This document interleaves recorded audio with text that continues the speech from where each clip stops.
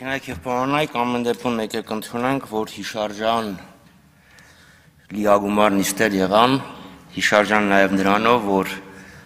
բուն օրակարգային հարցերը երևի ավելի քիչ ժամանակ վեցեցին, քան քաղաքական և վարժի համակարգի վերաբերյալ քննարկումները։ Այնպես որ երբեմն կանոնակարգ օրենքից շեղվելը օգուտ է վնաս չի։ Երեք եփ այստեղից Նիկոլ Փաշինյանը խոսում էր, երբ մենք փորձում ենք Մինասյան Արծվիկի հետ հակադրել, նախագահողը թույլ չտվեց, Փաշինյանը գնաց տեղ, Խաչատրյանն ու Մինասյանը դուրս եկան, այս երկու փաստաթղթի մասին էր խոսքը, որ ես ասում էի Ալմաթայի արձանագրությունը վավերացվել է առանց վերապահումների։ Սա այդ փաստաթուղթն է, որը կա Արլիսում։ Կարող եք տեղեկանալ,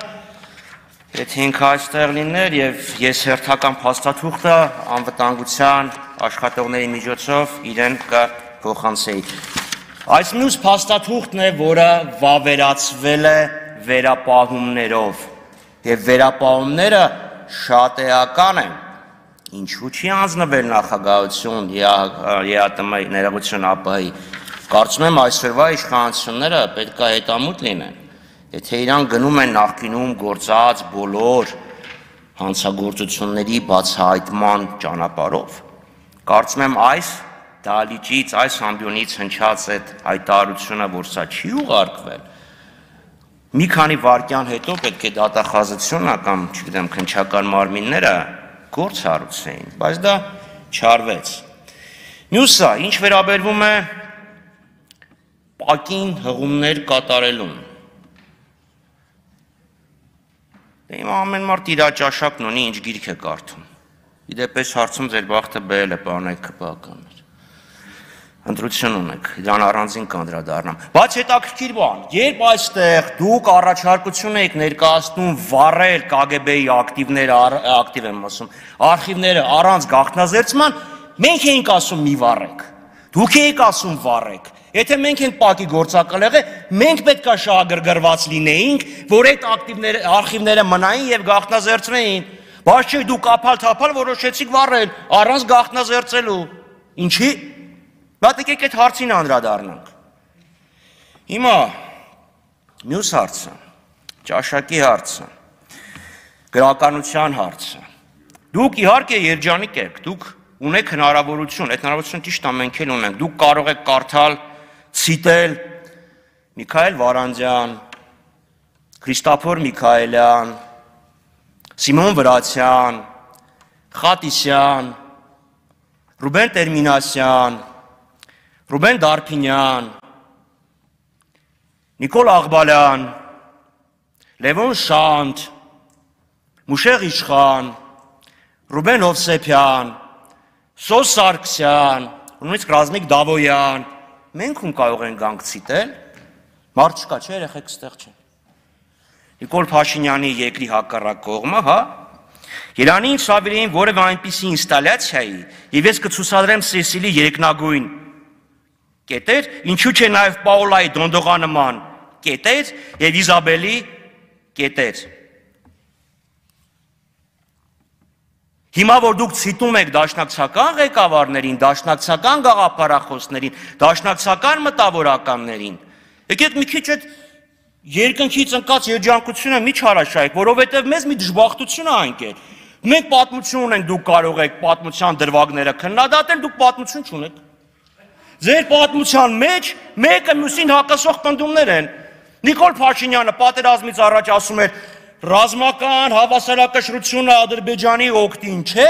հիմա ասում է բանակ չկար, որ կռվեինք։ Ասում էր մենք կպարտադրենք մեր խաղաղության օրակարգը թշնամուն խաղաղություն պարտադրելն է, հիմա ասում է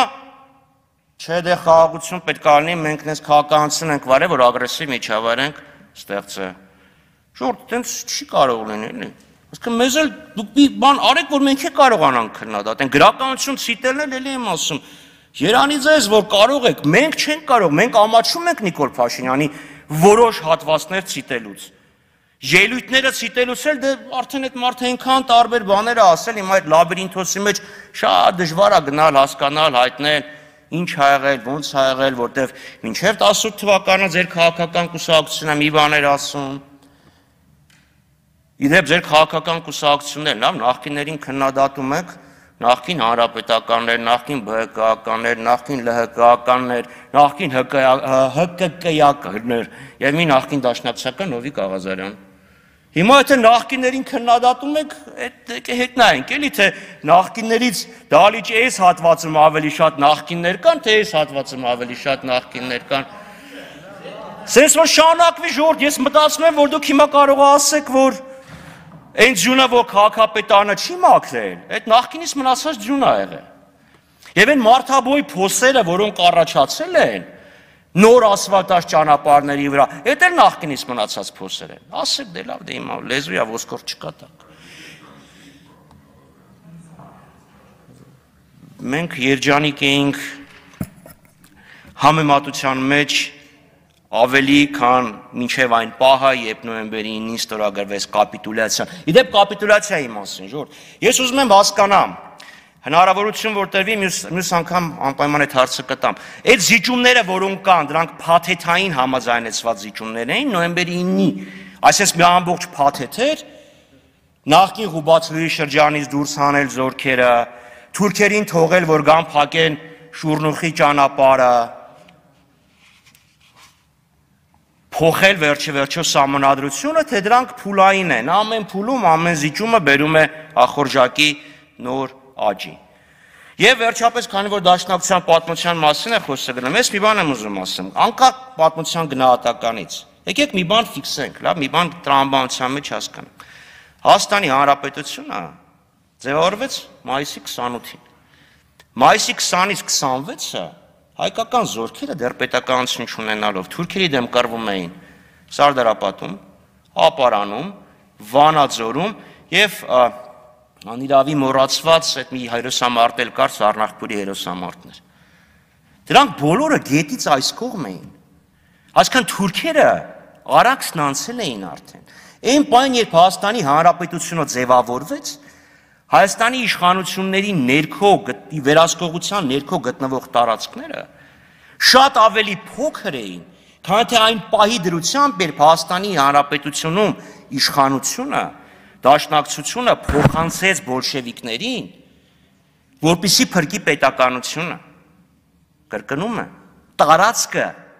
ձևավորման պահին ավելի փոքր էր։ Հանձնման պահին ավելի մեծ էր եւ դաշնակցությունը զգալով, որ կան արտաքին մարտահրավերներ բոլշևիկյան Ռուսաստան, քեմալական Թուրքիա, ներսում թաթարների ապստամբություններ, ժողովուրդ, որը նոր էր ցեղասպանվել, երկրի ղեկավարը տիֆից է մահանում, որովհետեւ դեղորայք չկա, հասկանում է, որ խնդիրը իշխանության խաղաղ փոխանցումը կարող է լինի դոմինանտ ուժին, որովհետև այլ ընտրանքը ուզենք թե չուզենք արաքսի մյուս ափից էր գալիս։ Լավ, եւ վերջը, քանի որ դատավորների հարց են քննարկում, պարոն Օհանյան, ես թվում է, որ ձեզ ներկայացնելու ժամանակ պարոն Անդրեասյանը նշեց կոնյակի գործանի փոխտնօրեն, ես կխնդրեի, որ անդրադառնայիք դուք եւ եթե ինքը լիներ իրեն կասեի, բայց ինքը երևի ավելի կարևոր գործ ուներ գնաց անդրադառնալ կենսագրության այդ դրվագի նույնպես։ Շնորհակալություն։ Հարգելի գործընկերներ, մենք եւս երկու գործընկերներ ունենք, ովքեր ուզում են ելույթով հանդես գան, եթե դեմ չեք, համեցեք, պարոն Վարդանյան։